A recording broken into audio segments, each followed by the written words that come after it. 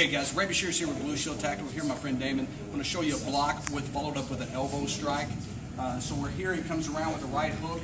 I block, elbow, knee, and move off. Notice I'm not moving back, guys. I'm actually moving forward at an angle. So we're here, comes around, block, elbow, knee, and move forward. What I'm doing is when I'm elbowing, I'm coming in, it's like I'm wanting to touch this to my shoulder. So I'm coming around and I'm hitting. As I do that, I knee strike and I move forward into the angle. So we're here, block, elbow, knee, and move forward. Now I can access something on my belt because he's gotten too close to me. Now what would be the ideal situation here, guys, is to maintain distance. Not allow him to get close enough to hit me to start with. But he's closed that distance and tried to strike. So he's here, boom, I block, elbow, knee, and move off.